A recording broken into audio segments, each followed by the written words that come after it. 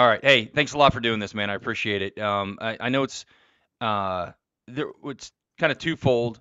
One, I want to hear about you, but also what you're doing for the community is just top notch. I can't thank you enough for what you're doing for those guys. I mean, that's like Tom and I were kind of talking about it before, and it's like there was, and I've talked to some other guys that have gotten out, and the tap thing for. And we can say this till the end, but I just want to touch on it right now. But I just wanted to say how cool it was you guys are doing this because it really is no roadmap for a guy like us or guys like us because it's not specific. It's not, it's not exactly what we need. So it's a real broad brush kind of a thing for general Air Force kind of stuff, or even military, and frankly. Yeah. But anyway, I just want to say thanks for doing that. I appreciate what you're doing and Yeah, it's my heading that up. pleasure, man. Yeah. My pleasure, dude. Yeah, and you hit the nail on the head. Like there's so much stuff out there, and it's not consolidated in one spot. So Yeah. that's kind of what really. I mean, we can jump right into that, man. Like that's kind of what really just jumped into this piece was. I was doing my transition out. So I ended up doing, 20 years and 12 days total active military service and Okay. nothing more. So, they got 12 extra days out of me kind of thing. Right. All right. And so like, that was one of the things where, as I was starting my transition out, which, it wasn't expected per se. I mean, it Mhm. was to some degree, but it was also one of those things where I just kind of hit those moments. So, I guess what I can probably do is just kind of start out with my career wise, right? Yeah, I Like think where, that'd be great. Yeah, I'd love to hear where you came from and like how you got yeah, in the military, and then kind of we'll just naturally get to that point where you felt like you were going to get out and there was no roadmap for you. So yeah, yeah. let's hear your beginnings. My beginnings, man. So I grew up in North Carolina, so it was kind of crazy, kind of the origin story, if you will. All right. My grandfather was the equivalent to like the Dr. Fauci, but in a better version for Venezuela. Oh, So really? yeah, dude. So he was Wow. coming up to Duke University in North Carolina, and this is back. I was born in '84, so back in the '80s when there's a lot of research being done for AIDS and a lot of other things like that, man. And Yeah. so yeah, my grandfather came up here, brought my father, and bing bada boom, here I am. So Wow. that ended up happening. My mother's actually from West Virginia, and then they moved down to Lexington, North Carolina. So if you see Okay. ever like Lexington furniture or anything like that, right? Yeah, It's yeah. from Lexington, North Carolina. So Oh, so I okay. grew up in that area, man, and yeah, had a crazy childhood. Like had parental abduction or parental kidnapping when I was 7. It's Oh with my God. Venezuela back in the '90s. I was there for about 18 months or so, I think, roughly after 18 months. And so that was pretty crazy, man. Me and my little brother Yeah. were visiting my grandparents during the '90s, and if you remember anything from history on that piece in Venezuela, that was when the Civil War was going on. So they had Okay. like, dude, I remember looking. It's kind of funny, like stuff you forget about as a kid, right? But I was looking back on it, and like I remember seeing like Molotov cocktails and riots and stuff being thrown in the streets, like armored personnel carriers like driving through the streets, all this crazy stuff. And I Jeez. thought it was cool because like we're in a high rise apartment. I'm like, oh, GI Joe stuff. This is cool. This is awesome. Right. And it Yeah. was like in my early 20s, I was like, that was actually like a civil war going on down there. Like, Yeah. that's just crazy, Like man. you were in danger at that point. Yeah. Yeah, Yeah. yeah. It was pretty crazy, man. And we, yeah, so I lived in there for about 18 months. It was kind of funny. My mom hired a group, an organization out of Bragg, and there's a bunch of retirees, and so they basically were going to come with COA 1 and COA 2. COA 1 was I was going to be, they were going to go. Basically, my mom was going to basically reach down to my father and say, "Hey, look, I've got $1 million inheritance. I want our family back. Yada yada yada." COA 2, they were going to actually like come down there and like pose as reporters and then kidnap me and my little brother back and bring us back because Really? Venezuela is a non-extradition state. So yeah, dude, pretty crazy, right? So Yeah. that brings us up to third grade. Third grade from there on was pretty normal, man. I had an incredible dad. Well, And wait a minute. So which COA? What did you know? Did oh, it? Yeah. Whatever. Whatever happened? How'd you get back? hey, just stay tuned. That'll be on the next Oh, podcast. okay. Okay. No, Just bait them no, in. Yeah. yeah, no, Yeah. no. COA 1 worked. COA 1 worked. Okay. Good. Good. Yeah, I remember getting escorted by a guy in a suit, and I'm thinking he was a Department of State guy that was like escorting us back. 'Cause I remember going to the embassy and doing all this other kind of crazy wazoo stuff. But Wow. I was like 9 at this phase, and I mean we're talking third grade ish time frame or whatever. Yeah. So yeah, man, pretty crazy like kind of childhood in that sense. And then I ended up getting into football, fifth grade, and playing football, and I think that ended up being like the main thing in my life, man, was just being a part of a team. And, Yeah. I ended up, it was kind of funny. The first game I ever played was, I ended up getting in trouble because I was too busy checking out the cheerleaders than actually like playing the game. So I got, set out. But, Yeah, man. I excelled well in high school. I started my varsity my freshman year, and then transferred into just kept playing through that. I was going to get recruited to play college football, NC State, Wake Forest, ECU, that kind of thing. Yeah. Meeting the coaches, checking out the locker rooms, all that stuff, and Wow. yeah, dude. And then 9/11 happened. I was a junior in high school, and it was like, okay, we got to go and fight. We got to go and get after this. Plus, from a college degree standpoint, you get knocked out or you get an injury in your legs or something like that, and there goes your scholarship kind of thing. So I was like, Right. okay, well, if I go the military route and go and fight, we can get after it. I can also like get to college and get my degree and that kind of stuff. So I ended up joining the Army National Guard, North Carolina Army National Guard, my junior year of high school. Did the whole basic training between my junior senior year. Lost a lot of weight. It was great. Came back, finished my senior year of high school, man, and I ended up actually graduating high school early in North Carolina. You can do it in December. So I Hmm. graduated high school early, brother, and just yeah, just freaking loved it, man. Like went full Army National Guard and was doing some ADSW work. It wasn't full AGR, wasn't full like full time, but it was I was getting active duty days, if you will. And Sure. everybody in my I was an MLRS crew member, so a 13 Mike. Really Yeah, nice. yeah, dude. So and everybody I was talking to, they would say, if they could do it ever again, they'd join the Air Force. I'm like, man, if you guys are saying this and you're like, you guys have been in a lot longer than me. We're talking captains and starting first class and stuff like that. I'm like, I'm gonna join the Air Force. So the first two recruiters are like, wait a minute, your prior service never gonna happen. Not possible. I'm like, yeah, this seems off. Like this seems like I should be able to. Yeah. Um, third recruiter down in Charlotte, North Carolina, I called him up, Clifton Fulkerson, actually Command Sergeant Major Clifton Fulkerson now. Called him up and he's like, yeah, dude, I've already hit my quota for a month. This will be a good training experience for me.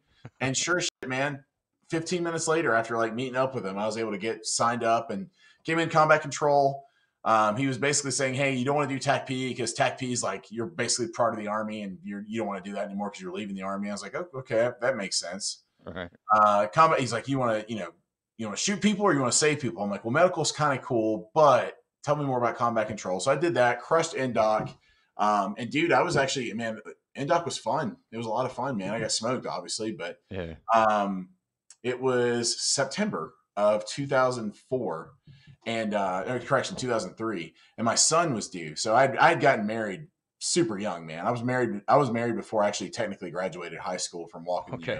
22, class 2003. And um, she was pregnant and our kid was due in January. And I said, hey guys, like, can I be there for my kid being born? And they're like, nope, you missed more than 2 days of ATC. You're going to get washed back. And I was like, well, dude, this is training. Like, if this is Yeah. deployment, yeah, I get it. I'll sacrifice being there for my son being born for deployment, but for training, like, come Yeah. on, It's man. not life or death, right? Yeah. Yeah, right. So I ended up throwing a towel, ended up going to rescue and doing life support. And I was like, okay, life support, that's medical. That's kind of cool. Nope. Nope, not at all. The closest thing to medical is wiping snot off of visors after people do post-flight inspections. Right. Right. Fortunately, I was in rescue and I worked with rescue out of 55th RQS out of Davis Monthan, man. And that was pretty cool. Great people, great community, man. It's a special place in my heart for PJs and just the rescue community. Yeah. In fact, the actual lieutenant that met me there was the oversaw my retirement. He retired as a colonel, Colonel Brown, Carlos Brown, just a solid man, solid, great friend and mentor. And yeah, it was funny, man. When I first walked into their office, I'm ate up, like Army ate up, like standing at attention, talking to officers and all this other kind of Right. stuff. They're like, "Whoa, what are you doing?" Scaring people and stuff. Dude, yeah, and yeah, man. So like, ended up cross training. So it was kind of funny, man. It took me a year and a half to cross train to TACP. Yeah. Because after I found out what the job was, I was like, holy shit, this is right up my alley. It's exactly what I want to do. Right. And so, dude, here I was in Balad, Iraq, and it's like the day is the day. Today is the day where I can actually cross train. Because previous year, the guy's like, "Oh, your prior service? No, you can't cross train early. You gotta do your, at least half of your commitment." Yeah. I said, "Whatever, more training. I was getting better shape, whatever, that kind of stuff." All right. So, dude, I'm in Balad, and it's like the day, and I go and I like click on this is October of 2006, and I go in there and I'm like looking at the computer NPF, and I'm like, click volunteer to cross train. It says you're outside your window to cross train. I was like, what the like? Are you serious? So, dude, like JD, like I ended up going back and forth. So, young senior airman Villalobos here was going back and forth with AFPC from October all the way to March, and I ended up getting a hold of their AFI and like going through and reading their AFI and like reading all the different stuff. And I remember talking to some master sergeant. I was like, "Look, lady, like." Huh. Here's the deal. This is what your AFI says, and you're contradicting that by what you're telling me. And she's like, you know what, Aaron Villalobos, you're absolutely right. And so the next day I had a class date for TACP, brother. Nice. Right Yeah, man. on. I was in '07, man, and went through, crushed course. I loved it, man. It had a great time. Actually, there's a video going around of me. I don't know if it's still out there or not, but I was pulling like 3 foot of galls of from MRSA. That was part of MRSA there at Herbie when Oh everybody was yeah. in that era. Um, but yeah, dude, I crushed it. I had a blast. Ended up, I actually was going to Colorado Springs, but they offered me to be airborne. So I said, yeah, dude. So I went to the 14 ASOS and did Nice. some time there. Then I ended up going to the 18 ASOG. And then for breadth of experience, I went to the 682nd ASOC, which was different. It was good. That's Yeah. whenever I opened up Cleared Hot Yoga because I had so much extra time on my hands because they're like, Right. hey, you're going to be at Jarno. And I was like, all right, so I don't jump anymore. I don't control anymore. And I'm basically going to just take a 1972 from a radio or TACP cast. I'm like, what am I going to do with all this extra time? So Yeah. it ended up being good though, man. We started a JTAC program up for the ASOC and then they ended up closing the ASOC out. But I got the congrats, you're going to be a PME instructor email, which Oh, was, really? dude, I thought I was getting punked. I thought Mark Foster, a really good friend of mine. I thought Mark was sending an email like he was trying to just play a joke for me up at the Pentagon. I called him up and I was like, "Hey, Mark, like, what the hell, man? We don't do this." He's like, "Oh man, it's gonna be really great for your career, man. It's gonna be really good, yada yada yada." And I was like, "Ah, Maybe, but come on. dude, I literally just opened up Cleared Hot Yoga like a month before." And so I'm sitting here. I've been at Bragg. Now I've been at Bragg for about 9 years at this point. I was like, okay, Yeah. like maybe I'm just gonna be one of the lifers here at Bragg, and well, I was fine with it. Like kids were in school and everything was set up, and I loved the Sure. mission there. So, dude, yeah, like we ended up. I tried to go out for the 118th. They had an active duty slot that was perfect, and it just didn't work out. I actually was even going a warrant officer route and being like, okay, the guy, actually a friend of mine, he's like, hey man, you want me to command sponsor you to be a fixed wing aviator for the warrant in the Army National Guard? And I was like, yeah, like that would be Yeah. freaking awesome. Like, Sure. and then as I was going through as I was going, getting ready to set up, one of the guys was a prior tech sergeant. And maybe he was looking out for him, maybe he wasn't. I don't know. But he's like, hey man, let's just do the math here. You're going to be at 16 years whenever you cross over. Um, the Army's not going to let you retire at 20. Like they're going to get their money out of it. They're about to spend millions Yeah. of dollars on your training. Like you're not going to retire at 20. So just keep that in mind. And I was like, do I really want to do this like long extended out period and not collect a pension? So I ended up saying, okay. I ended up talking to my wife. I ended up remarrying and three beautiful kids. I get to be their dad. And dude, like I was like, babe, I guess there's something in Florida. Now, JD, of all places, Panama City, man, not a bad place to be. Right. Like, Right. yeah, there's Definitely got worse places for sure. Yeah. oh, dude, Wichita Falls, like I mean, so many different places, right? So Right. yeah, man, we ended up accepting the orders and going down there, and that was a different experience, brother. Like it was one of those things where I went to the instructor schoolhouse, and the day I graduated, they're like, "Hey, congratulations, you're now officially a 8 Tango 000. Lose the beret, lose the boots." And I was, dude, I'm not gonna lie, man, I felt like emasculated. I felt like Yeah. part of me was taken away. I was like, "Well, do I lose the ribbons too? Because I earned all these ribbons too, whenever that kind of stuff." Like, no, you can keep the ribbons. And so I was like, okay, well, I don't want to be that guy because obviously our community's kind of, got that, Yeah. Yeah. well, chip on our shoulders and all this other kind of jazz. I'm like, all right, so I need to plug in with this and plug in with the team and everything else. And dude, I ended up going down and getting plugged in with Area NCO Academy, and I was down there for a year. I ended up being their interim first sergeant for that Oh, piece, or nice. not really interim first sergeant. It was more of a cubic zirconia first sergeant because I Okay. wasn't a diamond wearer. Yeah. Yeah. Um, but that was pretty cool, man. I went down there with a line number for master, and dude, that was different. It was different. One of the things I learned about PME is that they romanticize a lot by the style of leadership we bring. You Mm-hmm. see it on the whole, becoming combat airmen and all this other kind of stuff, all Yeah. their marketing and everything. But when you get in the room with them, it can be we easily intimidate people because we're straightforward, direct, honest. We look people in the eye. We don't bullshit. And if we do, it's because we're being sarcastic and trying to break some Right. people into the room, right? Um, but it's one of those, man, it was just a different arena. It was definitely not necessarily bad. I learned a lot in that arena about myself and how to interact with others. But, I got to see corporate Air Force, if you Sure. will. And then, of Yeah. course, Hurricane Michael hit, man. And dude, like Hurricane Michael, it was funny. I was given a safety brief on Friday, right before Columbus Day weekend. Uh-huh. And I was like, hey, guys, there's a tropical storm off the Yucatan Peninsula. welcome to Florida, right? Like it's no big deal and that kind of stuff. And dude, we end up recalling 180 students back on that Monday afternoon, like get out and go 100 miles inland. Like this is going to be real. And yeah, we ended up being, man, we were evacuated for 6 months. Like our family was bouncing around from Jeez. like house to house, Airbnb, because it was one of those things where they were trying to figure out, are we going to try to rebuild an area or do we need to move the schools to another location? And of Yeah. course, Congress and other things, lobbyists and everything else is getting plugged in of like trying to get all that money. Because I mean, Right. 180 students for 6 weeks, that's a lot of money coming into your city, into your Yeah. state. Yeah.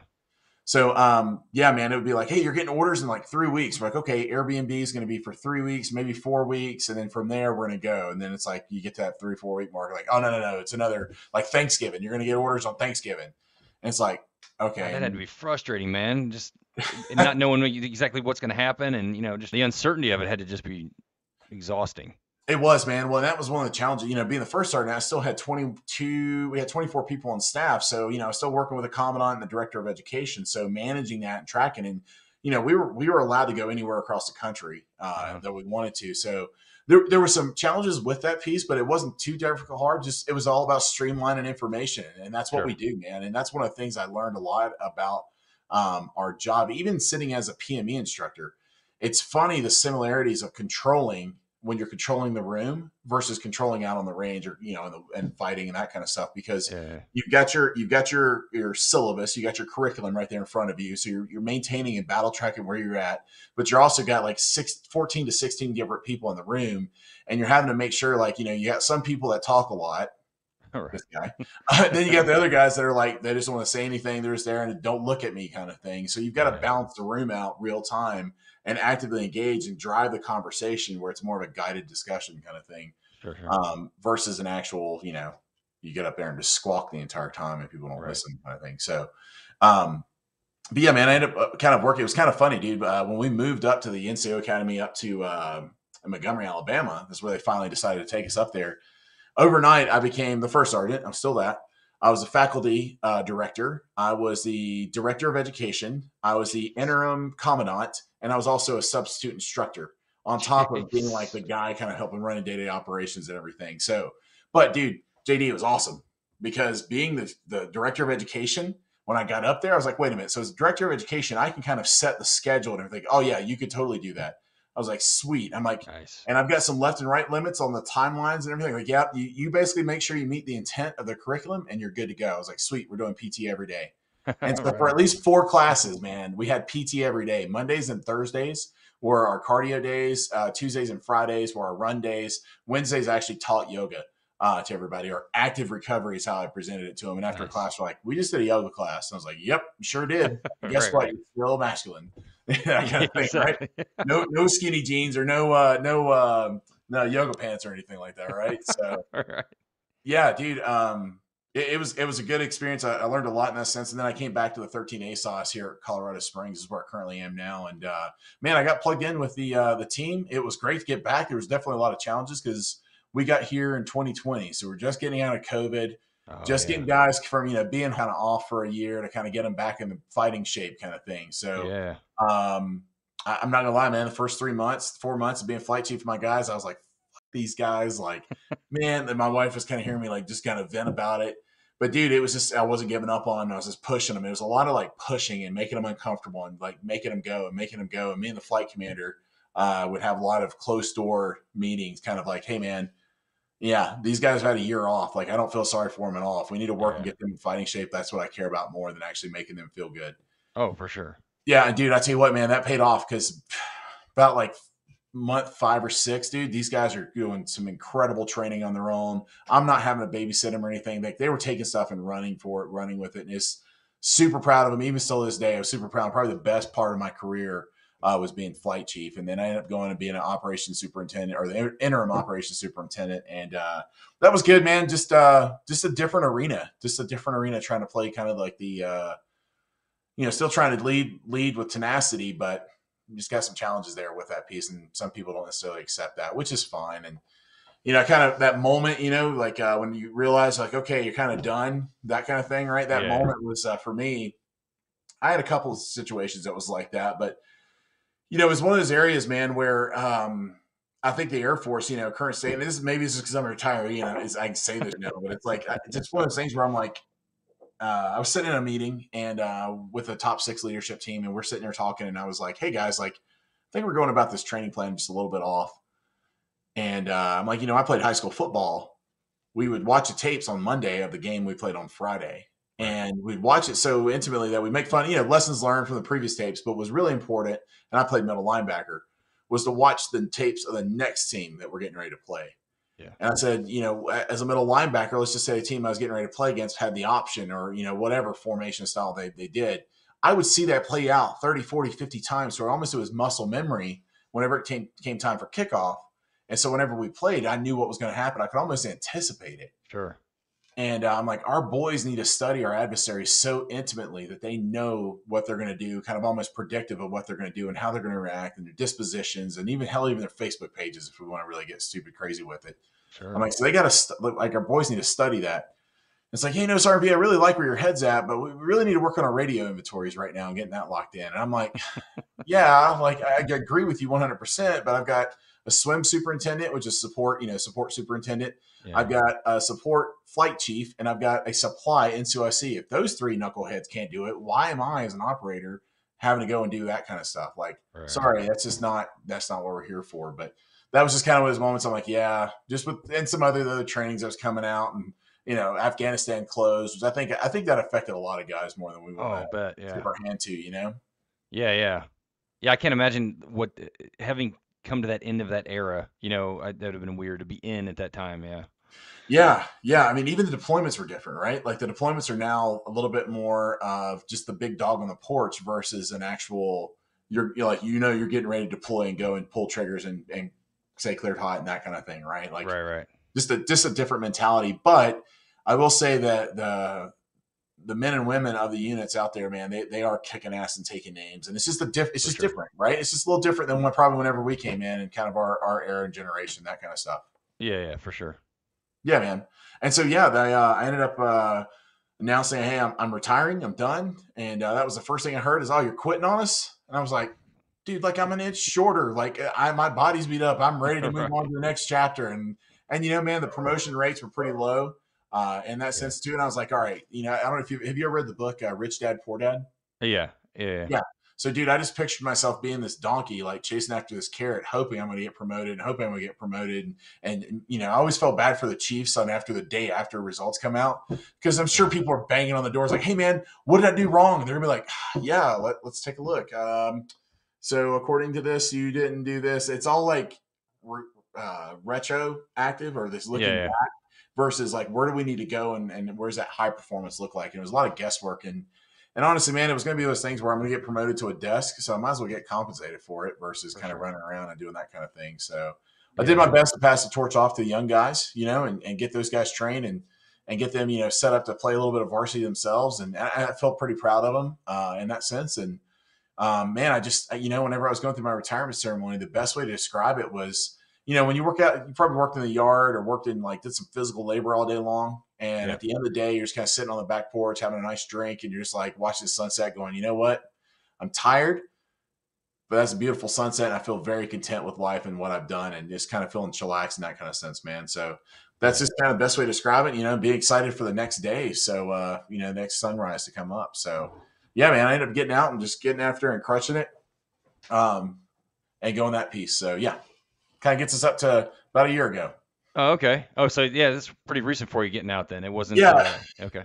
Officially got out 1 February. Okay.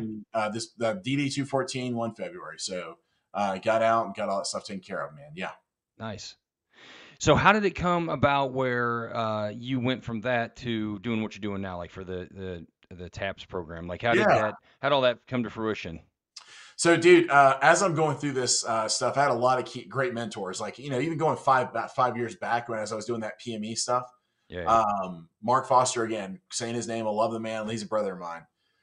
He's like, V, this is what you got to do, man. You need to go on LinkedIn and look for different jobs that you'd like to do, and then see the requirements of those jobs, and see, start going after and start hacking away some of those requirements. I'm like, damn, that's a really good idea. Yeah. So, dude, I ended up, doing the PMP and doing some other things like that, and different certifications, different things to kind of start offboarding like 5 years out. versus Mm, waiting until like 1 year out going, oh shit, I'm getting out. Like, what am I going to do now? I need to do all this other kind of stuff last minute. right. I did get my PNP like literally the day before my retirement ceremony, but that's because I just don't want to pay back and I was procrastinating really bad. But yeah, man. So as I was going through it, Kevin Laliberte, another good friend of mine and mentor of mine, man, he hit me. Yeah. We got connected, and he was telling me a little bit of stuff, and a lot of solid nuggets, man. I think that's one of the things that's in my life I found is I'm very coachable.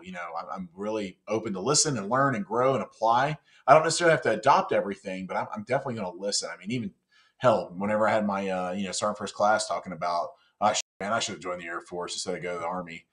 Just Right. Right. listening and listening, understanding, and taking those notes in and taking that in. But so as I'm going through this piece, man, like I reached out to my best friend, Tommy Case, and I said, brother, there is a metric ton of resources out there for us.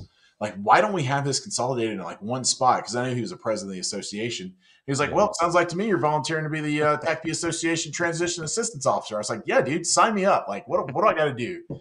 And Right. so I came up when I was in PME. I came up with like a 6-step process on like how to do change management, project management, that kind of stuff. And the first step's always just assess the current state. And so our current state, man, it was at the time. I mean, we had I think Chief Hobie had put a Facebook group together, Mm, and it was good. I mean, it was a start, and there were some resources there. There's a couple things there. It was sporadic in messaging at best, but it was definitely a great start. And tip the hat to him for breaking that ice and getting that started. But it just wasn't consistent enough, and right. there's so much more out there for us. So I ended up building our TACP-TAP.org website.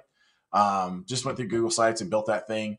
And really, I wanted it to be like a checklist and kind of get guys to kind of go through it. And I just started like meeting with guys I was getting out either through Zoom, so people that I'd known, or people said, "Hey, you need to talk to V," or just talk to my guys because man, in the last we had about 5 senior NCOs get out of the 13 ASOS in the last year. So there's a lot of talent, there's a lot of things getting out that time. But it was one of those things where I was wanting to share this with my brothers because I'm like, hey, I found this out.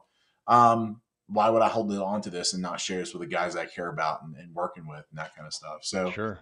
yeah, so I ended up building the website. And dude, I'm not gonna lie, man, like my internship, I learned a lot about scaling and business and everything else like that. And I was thinking to myself, I'm like, dude, like I can't keep doing these hour-long sessions of Zooms. Like I'm only helping like a one-to-one at a time. I'm like, Yeah. I need to build a class and just do this for a class. And so that's what we did, man. We broke ice, and that was our phase 2, was just getting into like actually developing a class and meeting some intents. And it wasn't replacing TAPS, but it was more of like a conduit to feed, like let guys know what's out there for you and how to do this and really get connected with this. But JD, one of the things I found, man, I stumbled upon was some incredible metrics. So from our first class we had in January and the class we had here in this past April, um, one of the consistent things that I'm seeing and finding is guys are incredibly, I use this term out of love, they're incredibly insecure and worried about what's going to Yeah. happen whenever they get out, right? It's things like, how am I going to take care of my family? Uh, I'm going to have a loss of identity. What am I going to do whenever I get out? And then this is from senior airmen all the way to colonels and even Sure. chiefs that are saying this kind of level of stuff. And so I think that's been one of the biggest rewards is being able to give guys just a little bit of clarity and a little bit of like, you can do this, fellas. And probably one of the biggest things that helped me out as I was going through this is that Kevin Lala birthday helped me out, and he introduced me to the Honor Foundation. And Oh, dude, this is okay. a huge shameless plug, man. Like the Honor Foundation, I went from ignorant confidence to like knowing who I was and what I wanted to do, and what my priorities were, and how to communicate, and how to connect, and everything else like that. So, and that was in a matter of 3 months. And so, getting guys to recognize and understand that, there's a meme out there. It's the red Starship Trooper, or the Stormtrooper that kind of walks in there and it's like what it feels to be a JTAC walking to the top kind of Oh, yeah. thing. And you go, Yeah. yeah, Yeah. right? Like that classic. I'm like, you're still that person, even in the civilian sector. Right. And man, and so that's when in January we had our first class. We had 82 guys sign up for it. It was Nice. fluctuating. I think at one point in time we had 62 guys in the actual classroom, which was pretty cool. But we didn't want guys to feel like they had to sit there. We wanted guys to like come in and come and leave and as they needed to. Sure. Sure. Um, and getting coaches program, that was kind of one of the other things too. Is like the coaches mentorship program, man, and that program is designed where it's just helping a little brother out.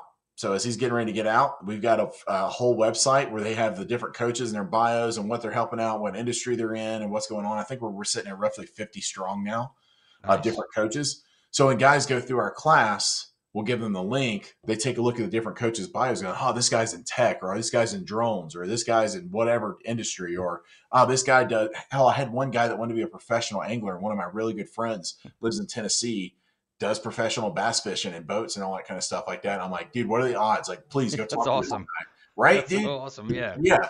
And so that's one of the things, man, is like, um, we're now in phase 2 right now. Phase 3, God willing, this coming July, man, is going to be a fully accredited Department of Labor class where guys can go through our TAP program and be able to go through and get a vector tailored approach to TAP. Because that's one of the things, and you probably know this too, man, as you're getting out, like, um, one of the things I noticed, I'm sitting here and I'm like, I got a specialist, like an infantry guy. No discredit to him, but he's been in like 3.5 years and he's Right. getting out, right? And then I got like some lieutenant colonel are sitting over there is getting out, and we're all sitting in the same classroom getting the same information. No discredit to the people of TAPS industry, man. They're doing their best. They're doing what they have, but in that arena, man, you've got to have some kind of like connection with your crew. Getting up there and doing a quick 20-minute brief, once every 3 weeks or 2 weeks or whatever, there's just that chasm there. And Yeah, so for one of sure. the things, you probably felt that too, right? Oh, for sure. Yeah, it's just one of those things where they're trying to do their best to appeal to the masses, where that hardly ever is a good thing. You know what I mean? Yeah. It's not. Yeah, no, it's definitely one of those things, man, where it's just tough for them, and I get what they're trying to do. I mean, it's mandated, so they have to do it, right? Right. But on the flip side, man, one of the things I found is that the talents and stuff that we bring, Eric Sauter, and I'm doing a lot of name dropping just because this is more paying homage to my lineage of who I am Please, now yeah. today. So old Clam, solid dude. I don't know if you knew Clam or not, but dude, he's like, as I was up and coming, I was a Romads, back in those days, right? And Oh yeah. he's like, V, this job is 85% coordination and 15% sexy. And if you want to do that sexy, you've got to do all the coordination and collaboration. I mean, dude, that stuck with me. And I was like, okay, well, Smart. man, I got to Yeah. do all this dirty work of connecting, going to meetings, blah, blah, blah, blah, blah, the stuff that we don't like to do Hmm. just so I can get after and do what we do. And man, for the most part of my career, dude, it's been great. The stuff I've been able to do and get connected with people and make things happen is because I've done the coordination and collaboration. Most of the times, dude, it's just people just want to be reassured they're not going to jail. Do you have a good medical plan? Do you have a good, like, solid, like, pace plan? What's X, Y? They just want to know that, hey, you've actually thought through all the steps Yeah. versus, hey, we want to do fast trips out of helicopters. Uh, okay, like, what's your plan? Yeah, That kind exactly. of thing.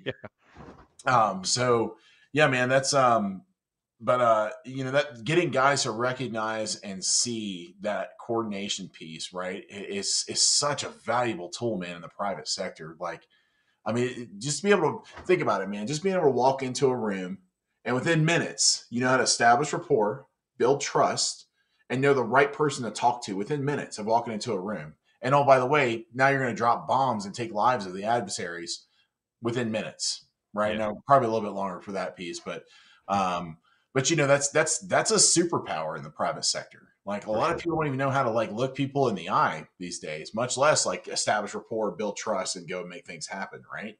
Definitely. Um, and that's kind of been one of those things where I found, like, even in the industry I'm in right now, it's definitely slow pace, man. It's so much slower pace. Like, Hmm. my onboarding took like 90 days. And I'm like, 90 days? Like, holy No, like, dude. Like, exactly. that's a long time. Like, yeah, Yeah. I'm used to like a 2 week left seat, right seat. And you're lucky to get 2 weeks. It usually ends up being 10 days or 5 days. Right. Right. Um, and I'm like, oh, okay. And it's, hey, do you feel comfortable briefing these presentation slides? It's like 4 slides to a PowerPoint. I was like, yeah, I feel like I got it. I feel like I can, I feel Right. like I can speak to it. Yeah. Like, okay, well, let's do a practice run. And I was like, okay, like, yeah, let's do a practice run. Um, but I think that's one of those things too, where it's just finding your niche. And even now, man, like, as I'm going through my kind of getting back to sharing a little bit of my story, it's finding that groove, finding that mojo, finding that exact thing I kind of want to get after and do. And I've got a solid idea of it. It's just a matter of just timing and just kind of Sure. like offboarding. My nickname when I was in the Air Force was V Speed, and I thought the guys were trolling me, but like, no, no, no, man, you got high speed, and then you got like V Speed. And I was like, all right, I'll take that. I'll That's pretty take that sweet. one. Yeah. That's Yeah, not bad. yeah. And it's crazy, man. Like, it's been I don't know, man. I feel like I've been unbridled for the last year. Or I say the year, it's the last 6 months, 8 months of actually like from my August, so whatever timeline that is, just Yeah, being unbridled, man. Where I can just do what I want to do and just get after things and make things happen, like and get plugged in with different organizations and really just help guys out and see that unbridling exists for them too. And I think that's probably again been the biggest part is getting them to recognize that you can do whatever you want to do and that's okay. And you may not have an idea of what you want to do and that's okay. But just get out there and just keep living with that same tenacity, man. right. So yeah. No, it's a Yeah. good point. I mean, people sometimes they forget that that intensity that they had in the military, where they were, controlling 5 different assets at once, or jumping out of airplanes, or ruck marching, or whatever, shooting guns. You can have that same intensity in the private sector, Mm-hmm. and with a guy like you, kind of coaching them along and saying, "Hey, remember you when you did this when you were in? It's not, yeah, you're not, you know, shooting your rifle at somebody or whatever, but you can still address or you can still attack these civilian, tasks and with the same, like you said, tenacity that they did for sure." Dude, yeah, spot on, man. And it's not about doing more work and work, work, work, work, work. It's more so in a sense of just having that. Like I've met several guys and I've got several friends that had they got out and they just jumped right into another GS position or they jumped Hmm. into something very similar. And just their quality of life is there's like, yeah, I'm pretty much doing what I did before, and you know, it pays good. Yeah. It's like, fuck me, dude. Like that seems awful. Like, okay, Right. great, you've got money in the bank. What are you doing with that? Like, Yeah. you spend most of your time in these, jobs or whatever, and it's one of those things where it's like, dude, like, what I heard this a long time ago was one, we replace slavery with jobs with pensions. Essentially, you're Yep. basically, and because you're building somebody else's dream, you're not building what you want to do.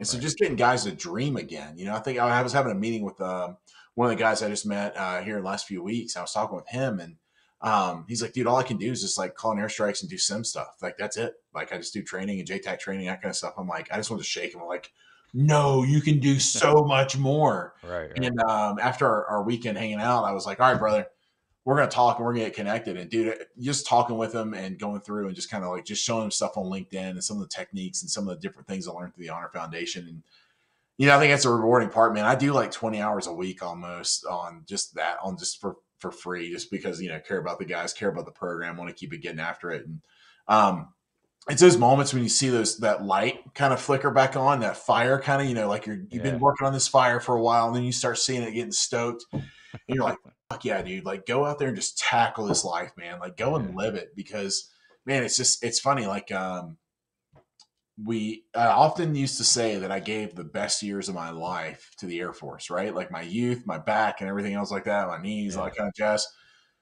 But I heard somebody else say that, man, and correct me on it. Like, no, no, your best years are your years ahead. They're not. You, Sure. you didn't give the Air Force your best years of your life. It's all about your mindset, and you're shifting your mindset, looking at it, going, yeah, you know what, you're absolutely right. Like, the only thing stopping me is me. So Right.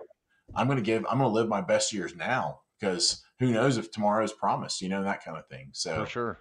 I yeah, mean, the way you should look at it is that they're all your best years. They were good then, they're good now, and they're going to be good in yeah, the future. I mean, it doesn't you don't stop being good. You are the only person that's going to stop you from being good or having dude. good years or whatever. Yeah, dude, spot on, man. And I think that's, I think a lot of guys miss that. They really miss that because they go back and they almost romanticize. My little brother, man, God bless him, I love him. He's actually so much better now than he was. But I remember like probably a decade ago, we were talking, and he was in the army. So I got three brothers. Two oldest were Navy. One was a submariner. Like, and I told him, I was like, bro, hats off to you, man. Like, I will Yeah. step on an IED and get new legs and be 6'2" before I'm in a tin can, down underneath water and stuff. He's like, well, that Yeah. was the front lines for me whenever I was, he's much older than me. He's like, that was the front lines back in, the late '90s. Let's see, he's 16 years older than me, so probably early '90s. Um, Yeah. yeah, so two older brothers in the Navy. I started Army, went Air Force, and my younger brother was in the Army, went the Army route. And it was kind of All fun. He was right. giving me shit, man. He was, God, I think it was 2005. He's like, hey, man, how's the cheer force going? Blah, blah, blah. And I'm like, bro, you're in BIOP unloading C5s to C17s. I'm in Afghanistan right now. Like, Yeah. what? Like, so Yeah. anyways. Yeah, those But Army guys got to be careful who they talk smack to because it's like, what? Wait, what do you do in the Army? Yeah, I do. I'm with you. Yeah, I get it. dude, Yeah, I yeah, don't know if you ever had this, man. I loved it whenever guys were like come in there, and especially went to the ABUs when we lost our combat patches and everything and all the yeah. pieces of Oh flare, yeah, right? Yeah, yeah, but I loved it though because well, I hated it and loved it. yeah, Explain yeah. it. Let's Kind of put it. both for sure. Yeah. Yeah, Well, I would love it because I'd be in the talk or I'd be in like some training event or whatever, and they're like, "Oh, cheer for us," blah blah blah, and they sit there and talk shit the entire time. yeah. And then either one or two things happen. Either one, they just talk shit to us and they're running their mouths, and then they come up to you like, "Hey JD, man, I wanted to actually try to be in the Air Force, but my ASVAB Yeah. scores are too low, or I got a neck tattoo, or some stupid shit like that." I'm like, "Yeah, because Right, you're an right. idiot, right?" Or what's even better is they're talking trash about you, and then they find out what you do, and they're like, "Oh wait a minute, you're TACP? Oh," and you're like, "Oh wait, time out, man. Yeah, You can't flip and go 180 on me right now because I right, was right. some nerd first. Now all of a sudden I'm a cool guy." Yeah, Like, nah, exactly. nah, man, I don't even talk to you, kind of thing. God bless the Army. I love them. I love Yeah, them. yeah. So It's almost like when you tell them you're Tech P, it's like, well, okay, you're one of us almost, you know. yeah, So they kind of, yeah, it's on that bro level. So yeah, it is. I mean, because yeah, really, man, we are. I mean, that's it's for sure. we really we, especially being in the PME realm. The Yeah, like going back to what I said earlier, man, they romanticize about the style of leadership that we bring.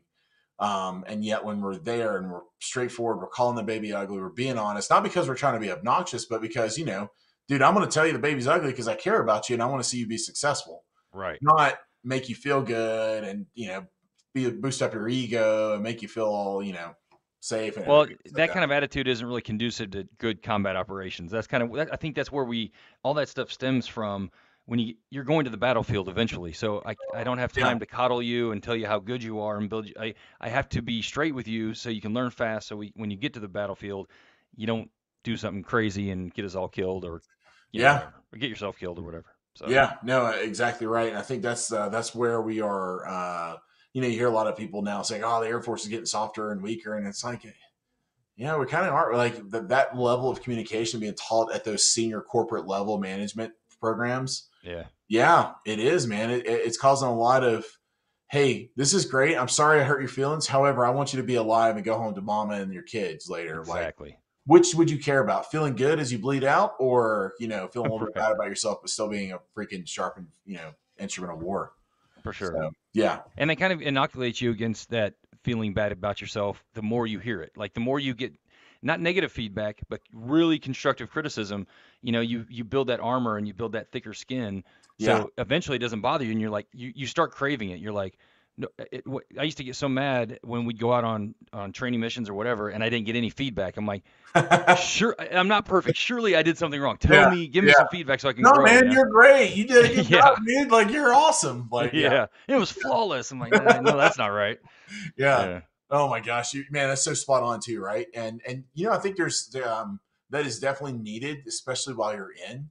But I tell you what, man, one of the things I'm finding now, especially through some other programs and some other things, is definitely the need to take that armor off and just feel love again, dude. And I think that's For kind of sure. one of the things as that desire and craving for that criticisms and that stuff almost kind of feeds, at least for me, it felt this almost level of self hatred, and just self Yeah. disdain or just like go go go and that kind of thing, man. And I stumbled on some things and found some things like that about that, and dude, incredibly, it helped me out incredibly, man. Like it's one of those things where just being able to feel love again and loving again, and doing it in such a way where it's not weird and just being All right. present and doing that kind of stuff. But Yeah. that's this whole thing, this whole program, man. This Air Force Special Warfare TAP.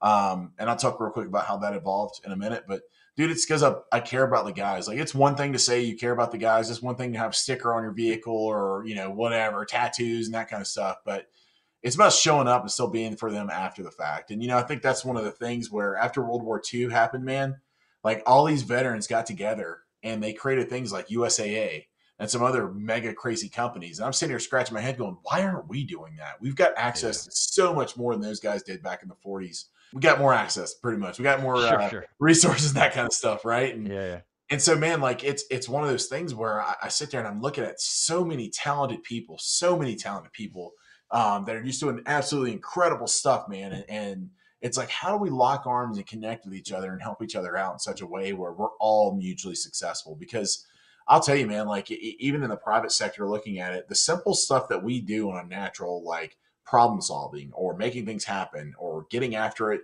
Hell, dude, coming up with a mission statement and like goal statement, vision statement for an organization. Stuff that for Right. us, like they'll be like, all right, hey, what's our mission? What are we doing? What are we getting after? What are we doing for this first quarter? What are we getting after? That kind of thing. Some companies that doesn't exist. Some companies Yeah. it's kind of more feel good verbology and it's kind of like busy work versus actually getting after and like truly making an impact. And when I'm looking left and right, I'm seeing my guys and just my brothers and sisters like crushing life. I'm like, all right, we need to be one unified effort because really honestly, man, I'll be on like our country needs us.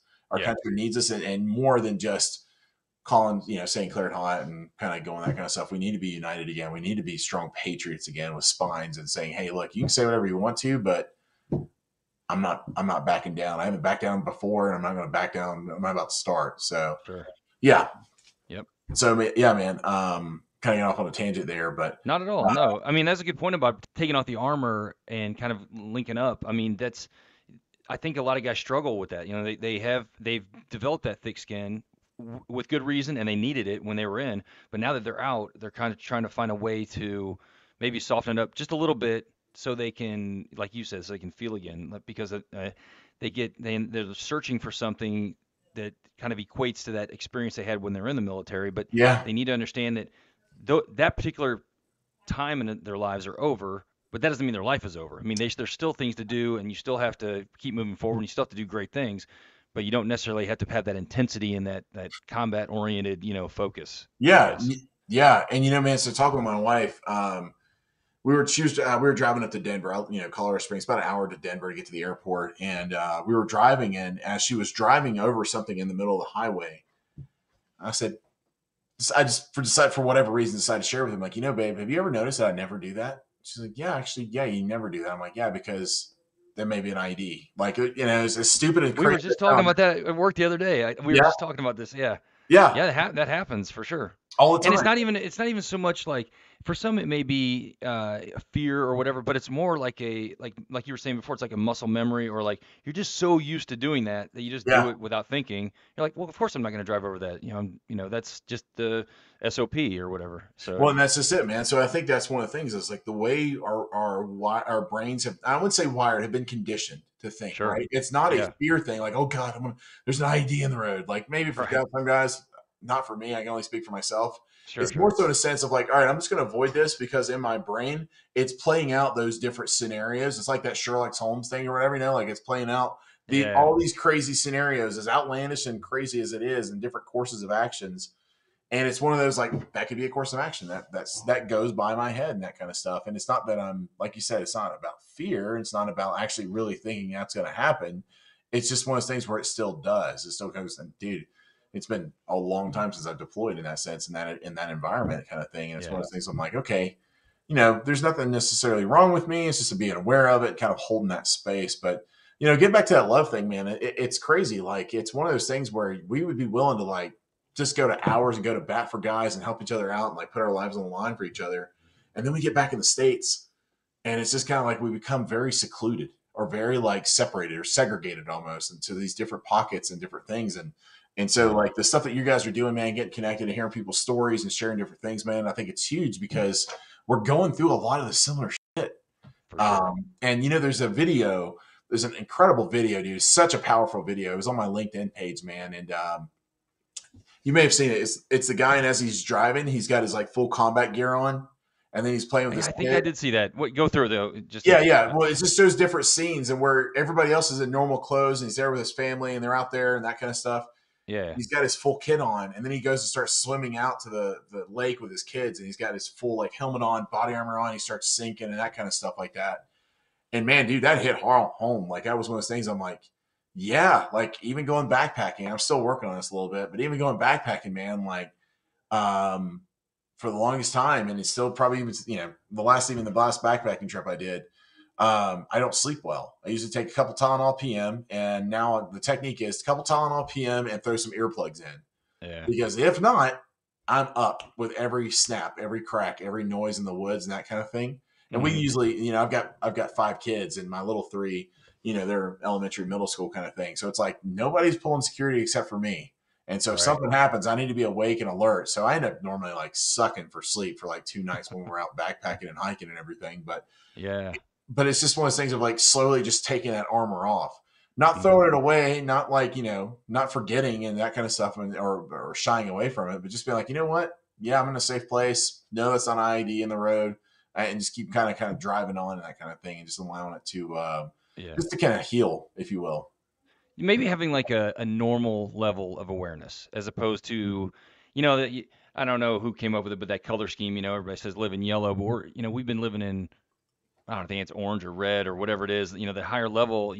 So yeah, just bringing it down to a manageable level, not Sure. necessarily not letting your guard down, but you Yeah. know, Yeah, yeah, no, dude, absolutely. I mean, that's spot on. And there's a lot of things out there. There's a lot of programs out there. I'm not going to get onto it right now on this channel, but there's a lot of programs out there that can help guys pretty much overnight. And I say that loosely, incredibly loosely. We're talking about maybe 4 months in the sure, grand scheme of things, but there's a lot of great programs out there that are helping guys out, using some different plant-based medicines and different things like that, man, to just kind of yeah, really, really help dudes out in a great way. And yeah, absolutely, man. I'm a huge advocate for that, for the guys to be able to use for that. sure. Yeah, like JT and Brandon Temple and those guys are real advocates for the things you're talking about. And Yep.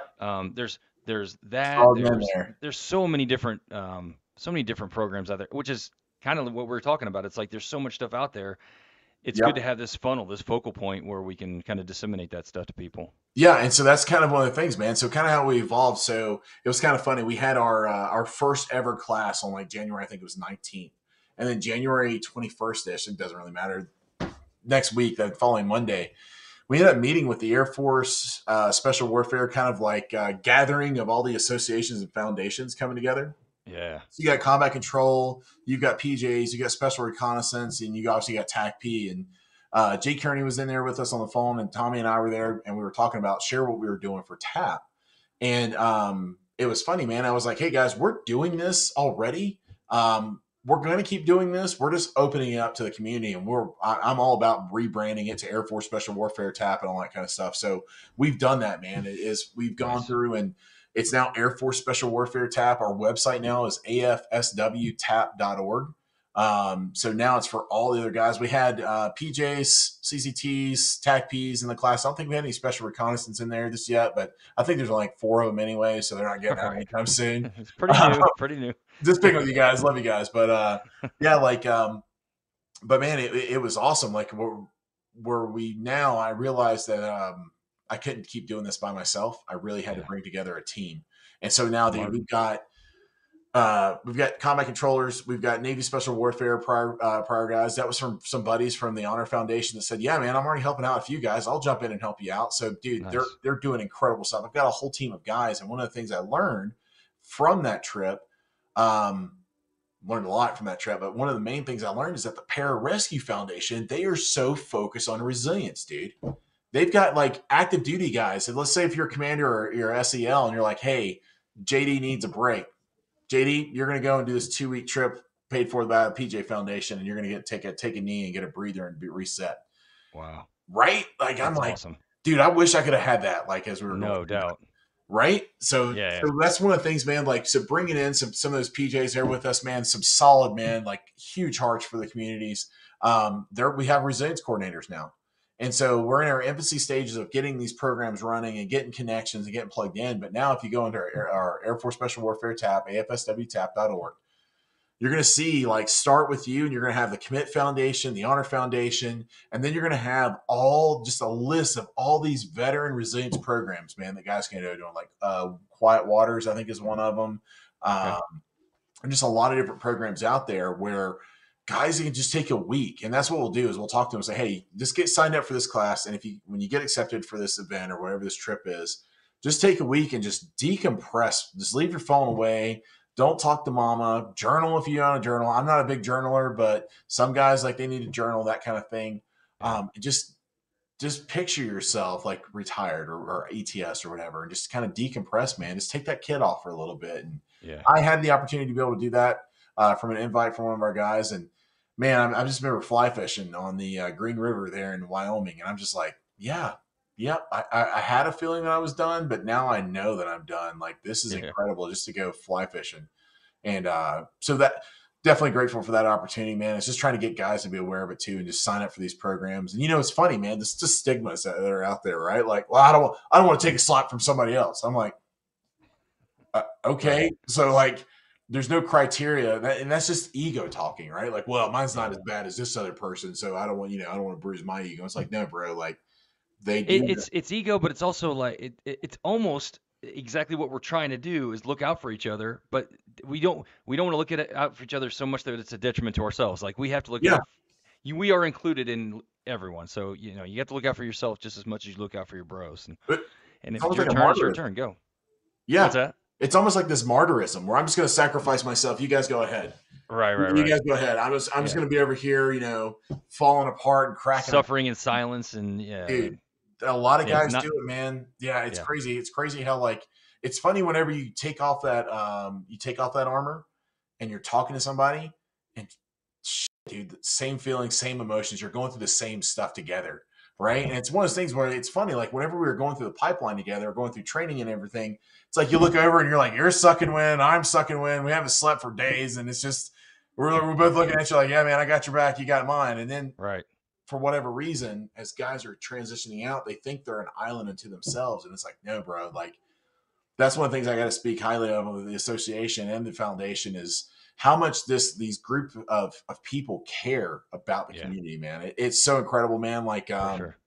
just a how do we serve? How do we do this? And I think that's one of the big things that we're trying to do right now with the association and the foundation. And I can speak on pretty confidently on this because I'm plugged in with these guys. We want to take it to the next level, man. We want to do this as actually like a voice for the voiceless, man. A voice for the TACPs, a voice for just Air Force Special Warfare through lobbying and getting plugged in with just actually running this like a straight up business Yeah. versus strategic booster club is what I like to joke around about. Right, Right? Like, right. it's a solid booster club where maybe we have one burger burn and we celebrate having 300 people at the burger burn once a year at a reunion kind of thing, right? And Right, right. so we're wanting to take it to the next level and really get plugged in and really share what we're doing. Because man, honestly, like think about it. We're the ones that are called when the SEALs and the Ranger, and this I say this out of humility. I say it's not like too gloating, but Yeah, the Army can't Army. They call us to come in and make the bad guys go away, right? When the for Marines, sure. Marines have their own JTACs, and we have like when people can't make the bad guys go away fast enough, they call in the JTACs, and we just through our radios, man, work some magic and some crazy. What we would make guys just disappear and delete like people at really quick. Yeah, I'm like, we are not capitalizing on that public relate that PR like campaign, man. We're not like capitalizing. Hey, we're the ones everybody calls and whenever they need help and need things to go away or honestly, man, I remember, dude, I'll never forget this, man. I won't say any names here, but we're in the middle of a firefight. It's pretty intense and three-sided, typical Afghan three-sided ambush, right? uh huh. Dude, freaking PL looks at me. He's like, hey, I need you to get on the SATCOM and do XYZ. Talk to blah, blah, blah. And I was like, yeah, I can do that. Or you want me to drop these bombs? You've got an RTO right there. Like, you want me to get on the radio? I can do that. Sure. Yeah. And he just looked Right. at me. He was so pissed. He's like, just go freaking kill those guys or whatever. I guess I'm like, roger that. Like, sounds good, sir. But Yeah, we do, man. Like, we're kind of like nerds with muscles, dude. Like, we're able to yeah. bring out so much coordination and really, hats off to how our forefathers in the community structured us because we're not beckoned to the officermanship that's out there. Are they dealing with different officers and having like the raiders and all that kind of jazz? And additionally, we're not restricted by the Army staff because it's Right. funny, man. You've probably seen this too, where you're in there and you're talking and you're in like a target working matrix or working group or whatever, right? Yeah. And you speak out like, hey, that's kind of dumb. Like, why don't we do this, this, and this? And like the captains are over there like, thank you so much. Because Yeah. usually that Right. he's Yeah. like, yeah, it's a really good idea. Let's go with that, Air Force. And you're like, yeah, absolutely. So Everybody's so worried about stepping out of line or saying the wrong thing that they don't want to. We have that luxury because we're not. There's nothing to lose really yeah, on our like part. Yeah, what are you for gonna sure. do? Like that kind Yeah. of thing. Yeah. So yeah, so I think that's all those little nuggets, man, kind of fit into this like getting guys to realize those small little interactions. I mean, when you're talking to an S3 or a battalion commander or brigade commander, you're talking to a C-suite executive and Sure. you're telling them what they need to know and how they need to know it, and how they need to execute and how they need to get things done, Right. not being one of the minions on the staff just plugging away and yes sir, yes ma'am, that kind of stuff. Mm-hmm. And so it's getting guys to realize that, man, and getting them. It's really cool to see them as they kind of grow and kind of do those things. And and go from there, man. And that's kind of like the next step is figuring out how do we. If I could do this full time, brother, I would totally do this. I just got to figure out how to monetize it where I can take care of my family and still take care of the community. So right now it's just a lot of long hours, long nights, that kind of stuff, which I have no problem doing. It's just one of those things of like, all right, sustainability. How long can I keep this up? How big do we need to keep growing this team? And, it'd be great to compensate our team too, that all these For guys are sure. putting these hours in too. Like it's one of those things where, um, I don't know. Well, as you've gotten out of the military, man, your time is so much precious compared to Oh, whenever it's you're in. yeah, it's very limited, very precious. You have family, you have, it's you try not to do what you did in the military where you sacrifice everything for the mission and the deployments and everything. So now you're out and yeah, you really have to it's really important to manage that time because I mean, yeah, and what you brought up was a good point. I mean, there for you guys to step I mean, that's what people forget is like you're doing this all out of the goodness of your heart, frankly. I mean, it's it's good work and everything, but yeah, you're not being compensated for it. And people are like, well, you shouldn't be. I think you should be. I think this should be more because I mean they have nonprofits out there where people get a paycheck and they get paid for their The services and NFL is a that's nonprofit. exactly. So that's I mean it's not unheard of. I don't think you and the guys you're working with are out of line to want that particular thing. I mean that's you're doing great work and that should be recognized and it should be compensated for sure. Well, That way because what you're doing now is you're essentially your like you said your valuable precious free time is you're using that for this effort, which is almost kind of like even more commendable than anything else because you're using that free time, you know, for no money at all. But if they could somehow, formulate this thing to like a no kidding nonprofit, then you could quit doing whatever else you're doing and yeah. as far as for money and just focus on this, which would be even better because then you could focus all your time and effort that you would normally focus towards getting Oh, a paycheck to this, and I think it'd be a lot better for yeah, sure. absolutely, man. And there's talks and the things like that. And we're not looking at instilling dues or anything to people and that kind of No, stuff, no, right? no. I can already hear the comments now, I like get my on Facebook, checkbook like, out. Fine, you got me. Yeah. yeah, right, yeah, or some one of the things. So I created like an LLC on the side to try like experiment on like how can we do this, right? And Yeah. it was Aspect Collective, right? It was essentially, and it's still going. We're wanting to make it happen. I just haven't been able to put as much time and energy into it, but it's about bringing businesses together and like-minded businesses, and basically people vote with their dollar nowadays. Yeah. So I use the example. I don't have my wallet here on me, but the example I use is like the wallet that I bought at Dillard's, right? I spent like $35 on. Had I known about Celtic Shield, I would have spent 55, $60 knowing I was supporting one of my brothers who has his own business, right? I'm not going to do Right. the Right. whole, hey man, I know you used to give me a discount. It's like, no, dude, like hats off to you, No. buddy. I'd much rather give you more money than give Exactly. some Dillard's or Walmart or Costco or whatever people buy their stuff out from. And so that's kind of what we were trying to look at with Aspect Collective of bringing that in and kind of getting that up and running. Actually, it was a TACP spouse, Natalia Plans, my partner in crime with that vision, that project, who brought it up to me. She's like, hey, I brought this up to a lot of other people. And I'm like, this is freaking awesome. This is one catalyst and one way of being able to like bring people together and really kind of get things going in that direction. But, I think, man, the biggest thing is think about this thing. I think I came into the community about '07 timeframe. So, right when things in the surge are starting to kick off and that kind of stuff. And our leaders at that time, I think they did a really great job for us. They did a really good job of, even though we didn't like it, instilling a lot of Air Force core values and a lot of like corporate stink on us, making us Yeah. wear our correct uniforms and correct boots. I remember seeing a combat controller, and this is, I don't know, we were taking our test for staff sergeant. He shows up with like Merrill boots and like, a cut off kind of shirt or whatever. And I'm like, dude, what? This is weird. Like, how is Yeah. this person even, allowed to This is do that? promotion testing. Yes. Yeah, You're not in promotion the testing. field. Yeah, this is exactly right. And I'm just Yeah. like, okay, whatever, that kind of thing. And then as I continue to study and learn and see, our leaders were kind of getting us set up to kind of be this like golden child for the Air Force. And it's kind of funny how we are slowly getting into that realm, especially for ACC. And if ACC's loving us, that's pretty good because now they're Yeah. giving us some of their flying monies. I mean, think about the Right. Right. budget for the fuels for some of these aircraft. And we're like, dude, could we just get half of that? That'd be awesome. Exactly. Um, but now think about it having so much more power and so much more powerful for the community to be able to be an advocate as a private citizen, talking to Sure. Congress and talking to those different things, saying, hey, have you ever heard about TACPs? Like, this is what they're doing. And then XYZ, next thing you know, things start falling into place. We're Yeah, learning and we're growing with other organizations and different things and kind of going that route. So it'll be a point where we'll be able to be a voice for the voiceless, not just for TACP, but even for the Air Force Special Warfare community, man. that's We can awesome. be out there and speak out for them because, yeah, we bring a lot to the fight. And you know what? Warfare is going to evolve. And Yeah, unfortunately, we've got a lot of, I'm private citizen. I can say this now if I want to. We got a lot of senior leaders, man. They're just kind of stuck in their ways, and they don't see the bigger picture because they kind of have like their blinders on to their one platform or to their one solution. And it's like, no, man, we've got to think like four dimensionally almost, sure. that kind of thing of being able to do so much different things out there. So, it's exciting to see the career field of where it's gone. I mean, the pipeline these guys are going through and doing now Yeah. is incredible.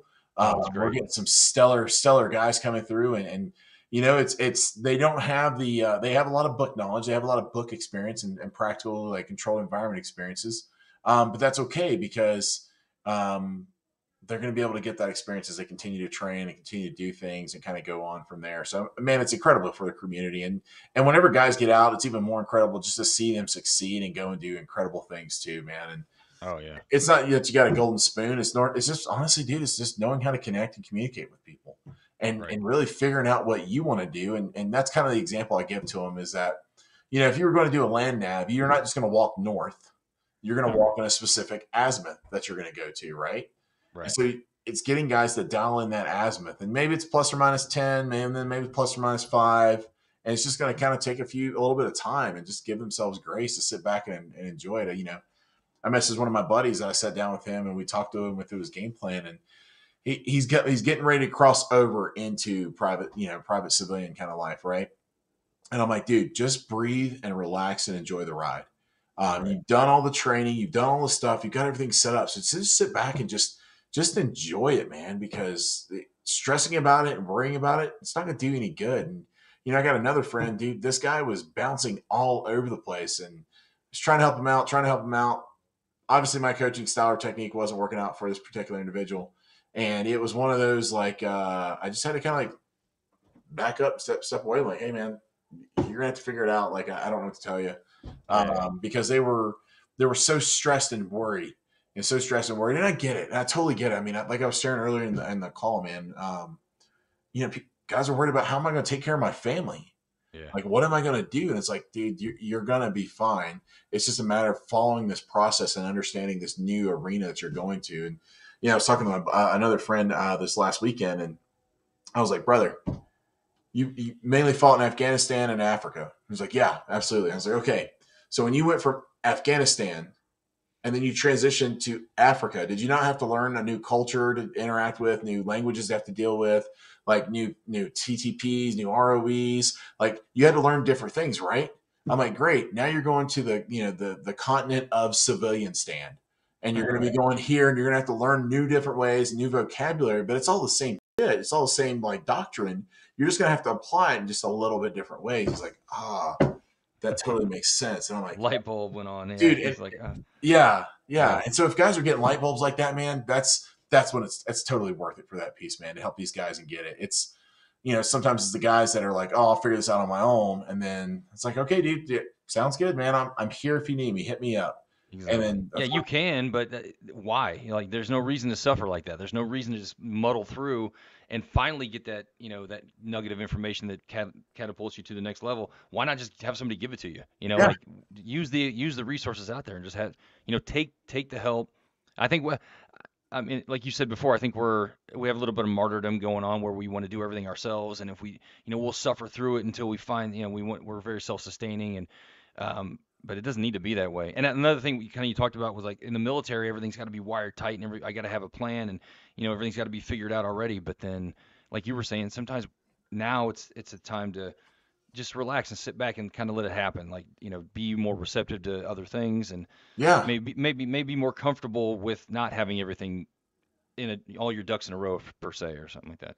yeah. That's Yeah. spot on, man. JD, that's spot on. Like, it's kind of funny with my current job that I'm doing now. After I had one of those events and weekends and everything, it was absolutely incredible for me and my wife. Um, I came back and talked to my manager saying, "Hey, I'm just gonna let you know that I'm probably gonna start work till 9 o'clock now because that I'm on East or Mountain Standard Time. They're on East Coast."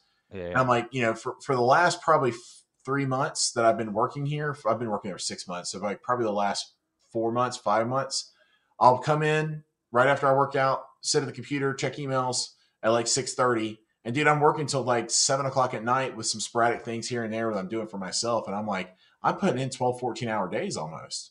yeah, And so I'm just gonna do 9 o'clock. I'm just gonna take that. And she's like, absolutely, that sounds great. I think that's awesome. I didn't know you were having issues with that. Thanks for letting me know. But 100%. Now, granted, not everybody's gonna have the same experience with that piece, but I think what I'm seeing with industry now, more and more industry is going to this whole like holistic, take care of yourself, be for resilient, great sure. working environment, a lot of those different things, and it's paying dividends. I think Simon Sinek was the one that said that people will work for less money if they know they're valued and appreciated, versus trying to get paid more money and be in a miserable job that just burns them to Oh, the for ground. sure. I mean, that's And And plus, if they're goal oriented, a business is going to allow their workers to do what it takes to get them to that goal. Yeah, you can come in at 7:30 and leave at 4:30 and not do a damn thing, but that doesn't do anything for the company, right? yeah, So like if you're coming in at 9 and leaving at 2 or whatever the hours are, but you're crushing and you're making money or whatever that you need for this company, then who cares? I yeah, mean, yeah, so exactly let's right. go. I mean, Yeah, so that's exactly right, man. And it's funny. It goes back to one of the lessons from Rogers Rangers is you give somebody responsibility and they're going to take it, and own it, and run and do great things with it.